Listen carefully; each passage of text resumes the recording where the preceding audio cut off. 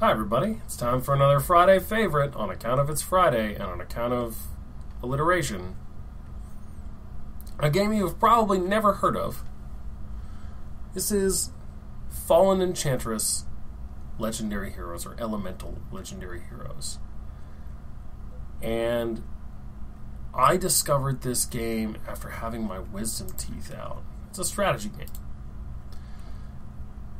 And while in crippling wisdom tooth pain, I played this game for like 40 hours.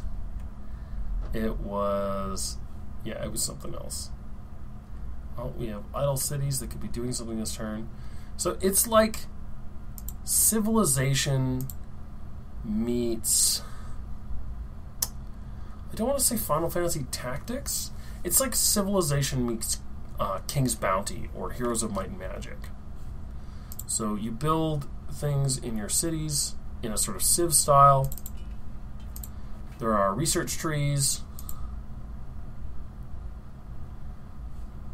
for civilization and warfare and magic. You cast spells and you build armies and that gain levels and etc. etc.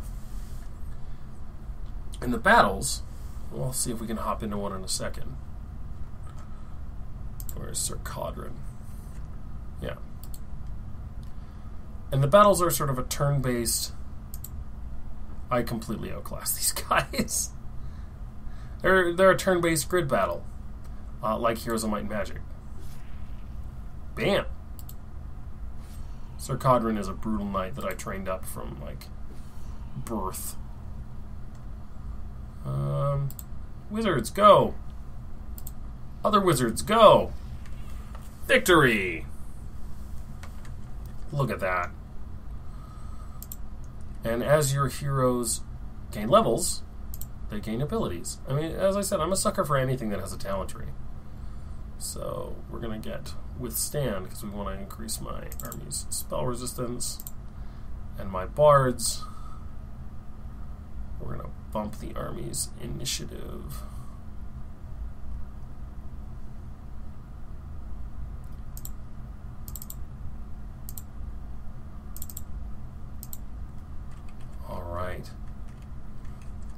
So there are a number of other factions. There's usually a Fog of War, but I have a spell that's taking care of that. In addition to other factions, you fight the world itself. In Civ, you have barbarians, but in here, you have monsters. So we've got ogres and demons, and there are wildlands. There's one down here. So, if you can clear everything out of the wildland and sometimes be the boss, so the huge, giant, terrifying fireman, then you can seize it as territory. I mean, because ultimately it's a territory game. Like Civ, there's more than one way to win.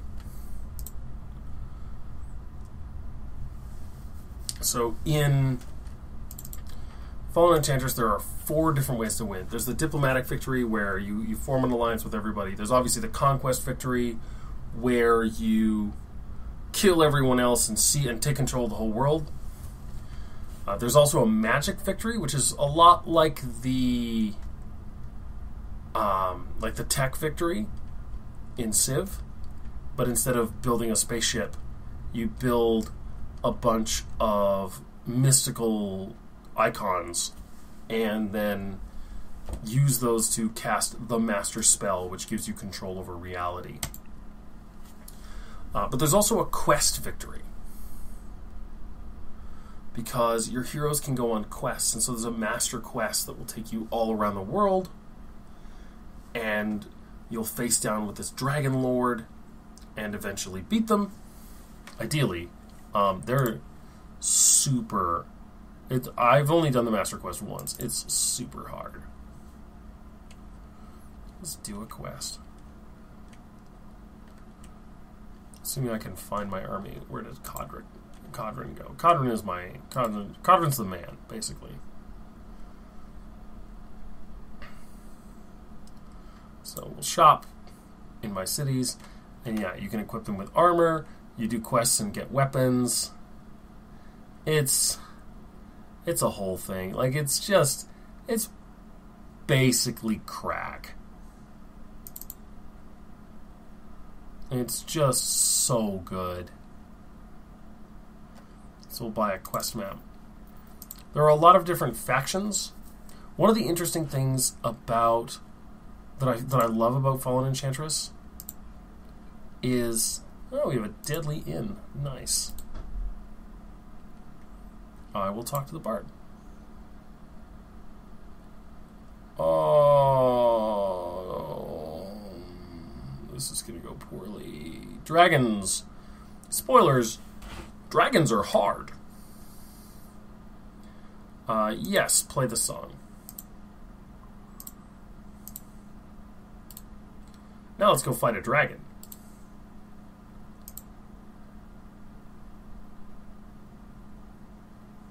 Alright. Now let's go die to a dragon. Yup.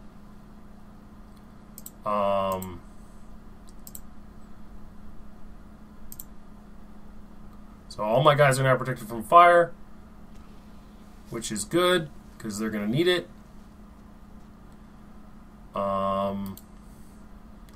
I really wish you could change the angle on this, but it's always 3/4 like this, so you can't really see the dragon. But this is not turning out to be the massacre I expected it to be. It turns out that all of this army building has actually come to some fruition. 96 mana, or damage, eh? Yeah, let's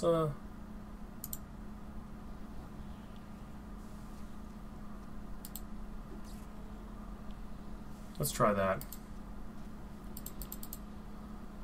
Yeah, I'm pretty far along in this game. I'm most of the way into at the end of the tech tree. It's like every other strategy game. It's a really slow sort of start.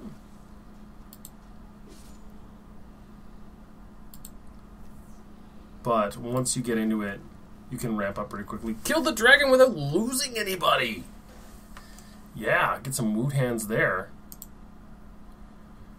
We'll level up Sir Codrin. I forget what we're giving him. Is it more spell damage? No, we're just gonna... Yeah, so Codrin's a wizard despite being a knight, because reasons. And because when you can spec out your own people, I mean, it gets pretty cool. But one of the huge cool things about Fallen Enchantress is there are all kinds of factions, and every faction has a ruler. Mine is Yelena. She's also a wizard. But you can design your own factions, and you can design your own ruler. Not just their abilities, but what they look like, what their actual graphic is, and even cooler than that, let's go to this town. With units, you can design your own units. So you can customize everything, which gets you exactly the game that you want and the sort of builds and factions that you want. Now, of course, the flip side of this, as with everything else, the more customization you have, the more versatility you have, the more min-maxing you can do, which I love. It means that it's really easy to trivialize the game about halfway through because you know your faction, your abilities, but they're diverse enough that there's a lot of different ways to have fun. Everything from empires who... Oh, I should go kill this dragon. Now that I know I can kill a dragon without, like, dying, I should go kill that dragon. Where's Codrin? Alright, folks. Let's go kill another dragon. See if I can upgrade my guys at all. Yeah, let's do that.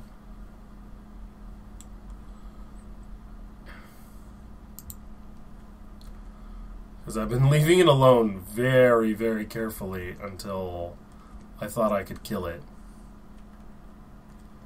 There it is. Let's use a spell. So there's tons of spells. There's city enchantments and buffs. The one that I'm a big fan of is Cloud Walk. So we're gonna let you teleport anywhere in your territory. Super useful.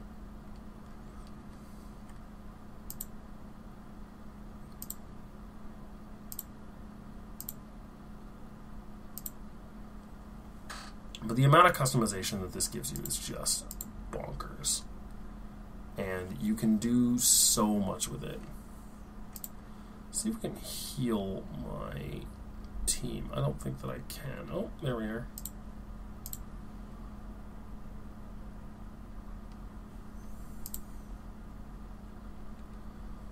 Let's try that again. I just really don't want to, like,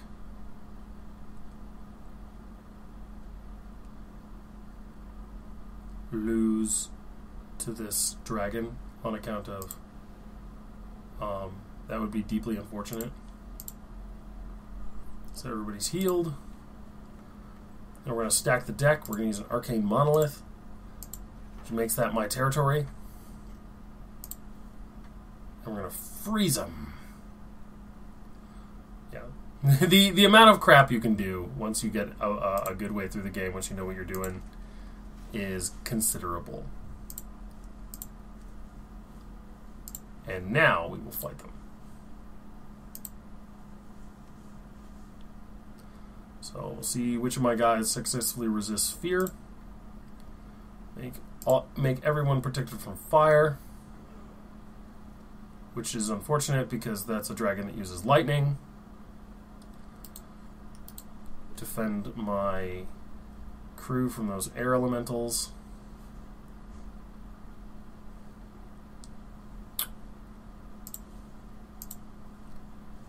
I have a bunch of backup healers.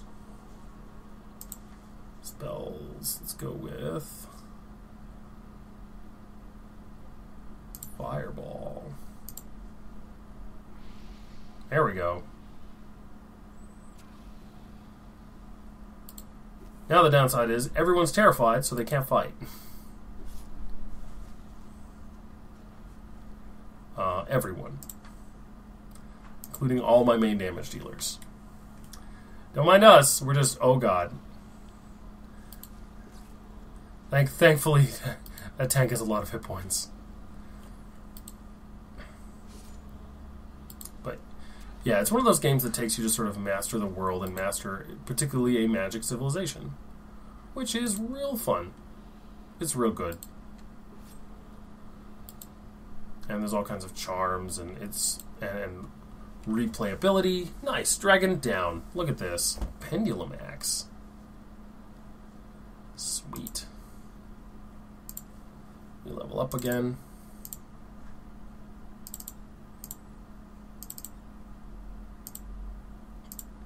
And now, actually, once I've completed the tech tree, I'll be able to build something here and recruit dragons, which is awesome. So, as with everything else, you start with a sovereign in one town and you sort of build your empire out. This I did entirely through colonization and not conquest. I've started to move away from conquest victories just because they're sort of boring. And just instead I just aggressively colonize.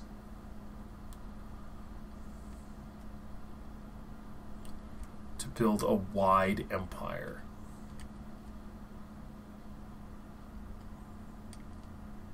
But as far as empire building games go, Fallen Enchantress is definitely my favorite.